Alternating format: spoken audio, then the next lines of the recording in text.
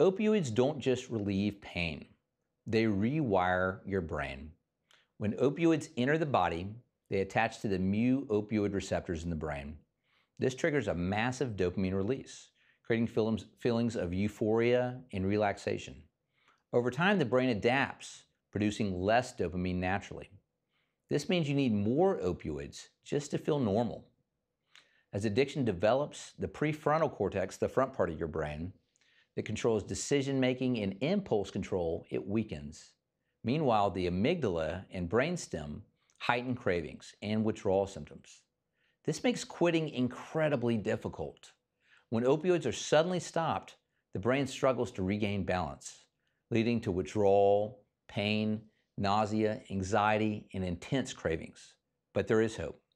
Medications like Suboxone help restore brain chemistry, easing withdrawal and reducing cravings. Combined with therapy, the brain can heal and recovery is possible.